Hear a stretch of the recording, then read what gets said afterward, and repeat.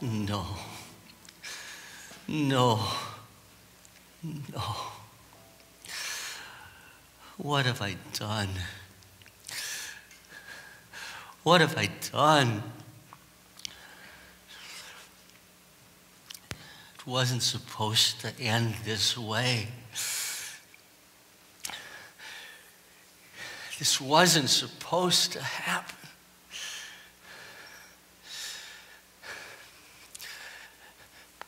Don't you understand? I just wanted to force his hand. I just wanted to help him to do what we all knew he could do. Yes, I'm Judas, the hated one. And every one of your gospel writers will include these words after my name, the one who betrayed him. I suppose my name should be included right along with that other coward Pontius Pilate. And your Apostles' Creed, I suppose it should say, suffered under Pontius Pilate, betrayed by Judas. But then I don't have to tell you who I am, do I? You know who I am. You wouldn't think of naming a child after me. Never in a million years. I know that. It didn't used to be that way. Judas was a good name, a proud name. When my parents saw that they had a son, they gave me a name that reflected their faith and their joy. Judas. Praise of God. Praise of God.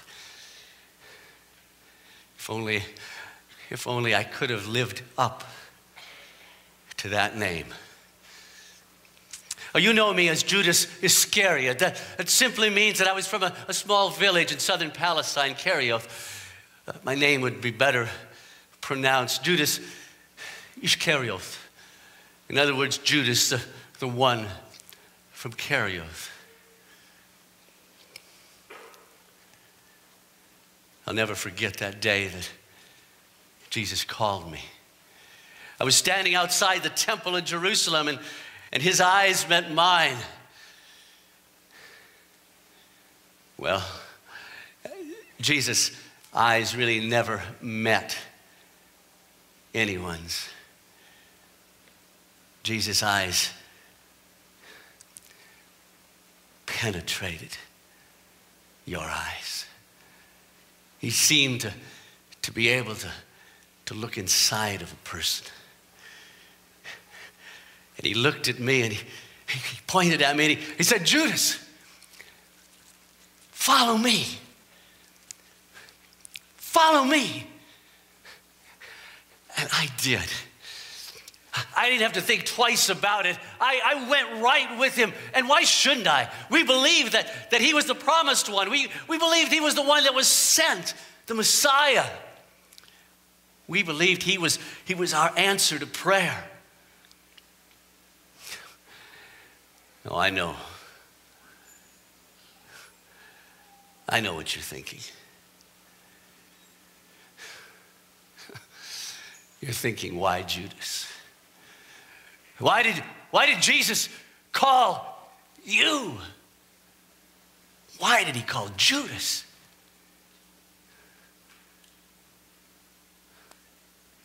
Can I ask you a question? Why did he call you? You claim to be his followers, don't you? You say you're his disciple. You think you're his friend. Why did he call you? Is it because he couldn't get along without you? His ministry would be a failure without you? No. He called you for the same reason he called me. Because you see, when Jesus looks at you, he doesn't just see what everyone else sees. He doesn't just see who you are. He sees who you might become. And that's why he called me. And that's why he called you. So for 2 years, I followed him. I heard his matchless teaching. I saw his unbelievable miracles. I saw him feed thousands of people with a little kid's lunch. I saw him walk on water. I saw him raise people from the dead. Yeah. Raise people from the dead. Believe me, that'll get your attention. You'd think I would have grown in grace and stature with the Master, but instead I just became a bitter disappointment to him. Because my master passion was greed. When I became the treasurer of our little band of disciples, temptation visited me long and often. And some of those coins that were supposed to go to the widows and orphans, well, some of it ended up in my purse instead of that of the disciples. It was a little thing. I didn't even think much about it. I mean, I was going to pay it back. I was going to give it back. It's amazing, isn't it? How when you do something wrong, you can justify it.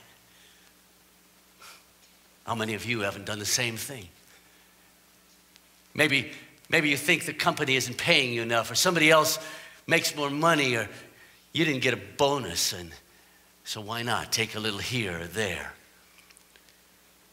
I mean, after all, it was the least, I thought, for all of the inconvenience of being the treasurer and running the errands and getting the supplies. Friends, when you get caught in a sin, thank God. That's right. When you get caught in a sin, thank God. For it's a sin that you don't get caught in, that you keep doing. I know Jesus tried to warn me. I didn't see it at the time, but when I look back at it, I know he tried to help me. I remember that time he was teaching, and I was standing in the back of the crowd, and he looked right at me. And he said, beware of the leaven of the Pharisees, which is hypocrisy, he said. For nothing that is covered won't be revealed. Nothing that is hidden won't be uncovered. And then he said, a man's abundance does not consist in his possessions. Seek first the kingdom of God and his righteousness, and all these things, he said, would be added to you. Why couldn't I see it? Why couldn't I understand? Still, if he was the Messiah, and we knew he was, he seemed to be going about it in all of the wrong ways. He was angering the very people he ought to be making friends with. And well, then this talk about dying, it frightened me. I didn't know what to do. It all seemed to come to a head one day at the house of Simon the leper. Lazarus was there with us. Martha was serving. Mary brought this expensive perfume and poured it over Jesus. I said, wait a minute. We could have sold that perfume. We could have got a lot of money for it. We could have given that money to the poor. Why waste it? I didn't care about the poor. I just knew that if we sold that, some of that money would have ended up right here. And that's what I cared about. And then when Jesus began to praise Mary for what she had done. It was too much. I left and I went to the house of the chief priests. And I said, what will you give me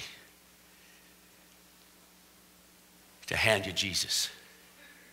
You should have seen their smiles. You should have seen their smiles. Seems they had just been talking about how they could arrest Jesus without arousing the crowd, without creating a disturbance.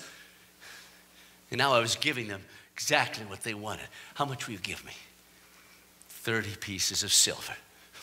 30 pieces of silver. That's the price of a lowly slave. But that's all they would give. And so I took it. Because you see, I thought, if I put Jesus in that kind of a situation where he had to exert his authority, where he had to take control, where he had to use his power, that he had the ability to restore Israel to its rightful place, to restore the Israelites to their rightful place. And I was sure if I could just force him, he would do it. And then there was the night in the upper room. It was just Jesus and the 12 of us. It was a Passover dinner. And normally when there's a dinner like that, there's a servant there to wash everybody's feet. There was no servant. The basin was there, the water was there, the towel was there, but there was no servant. And, well, none of us were going to stoop to do that a slave would do. Can you imagine our embarrassment when the master took off his robe and wrapped the towel around his waist and began to wash our feet? We didn't know what to say. Peter said, no, Lord, I won't let you. I won't let you wash my feet. It's not right. And Jesus said, unless I wash your feet, you have no place with me in the kingdom. And Peter said, well, then wash all of me. Wash me from head to toe. And Jesus said, that's not necessary, because you see, there's only one here who is unclean.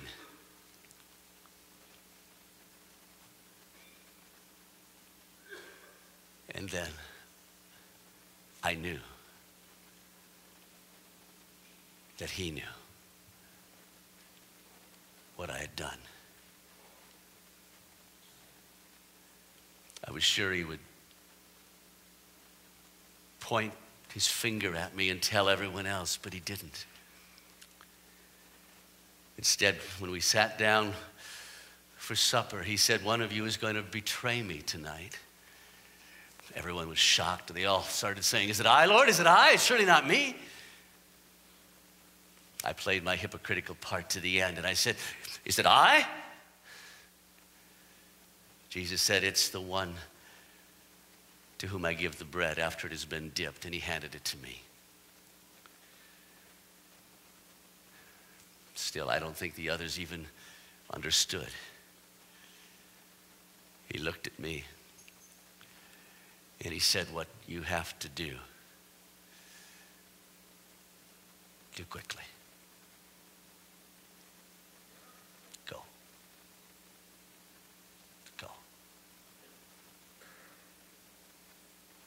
I got up and left. Still, I don't think the others knew what was going on. They probably assumed that Jesus had sent me on another errand like he often did. I went to the chief priests and I said, tonight's the night. He'll be in the Garden of Gethsemane and there'll only be a few disciples. You won't have any trouble.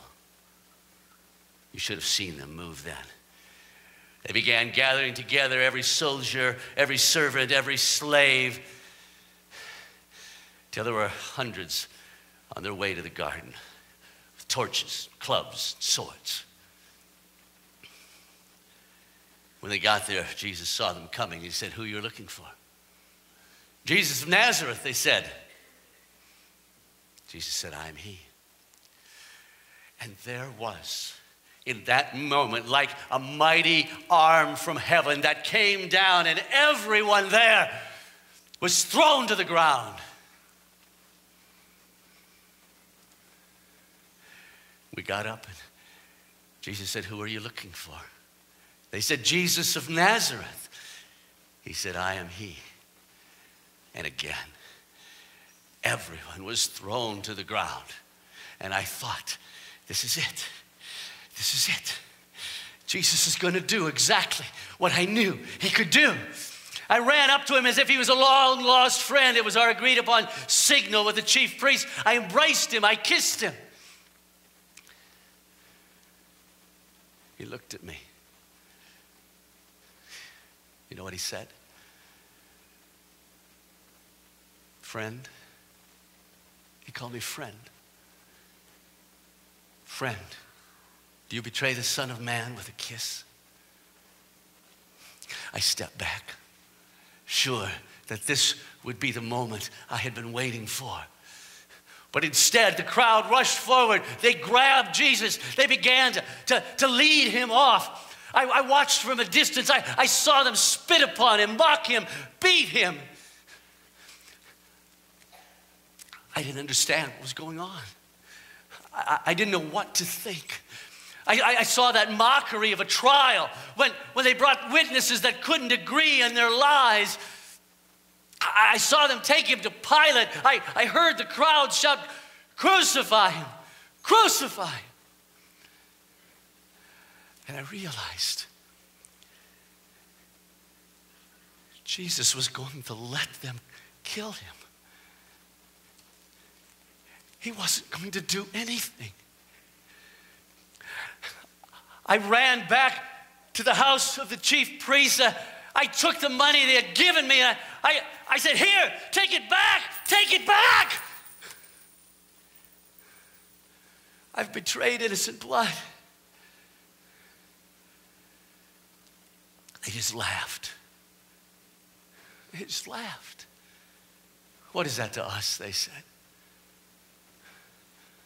"What is that to us? Go see to it yourself."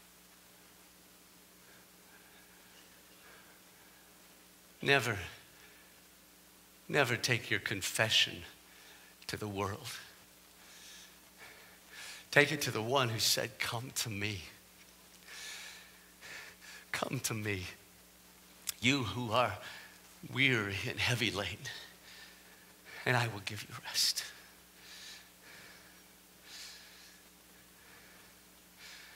And so I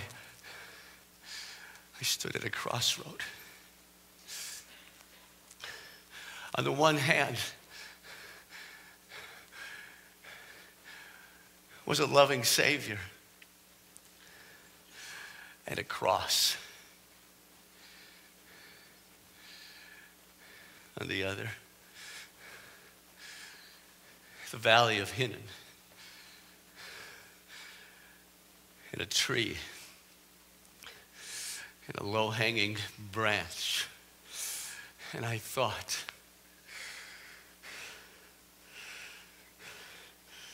maybe this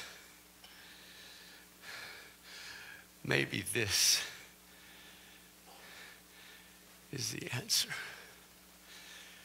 Maybe this will rid me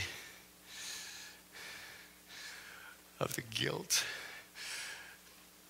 and the horror and the shame that I felt. But it wasn't.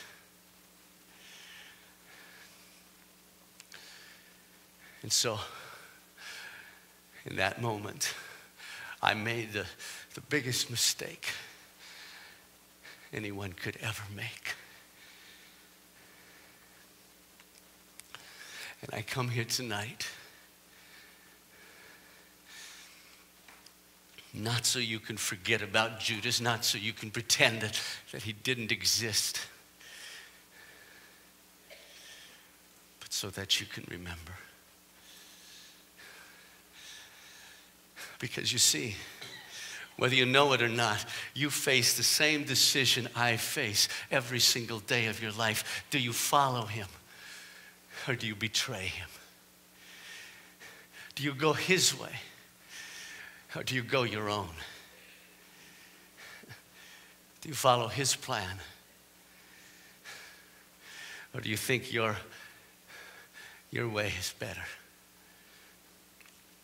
And I come here tonight to plead with you. To plead with you. Come to him. Come to him and don't ever turn away.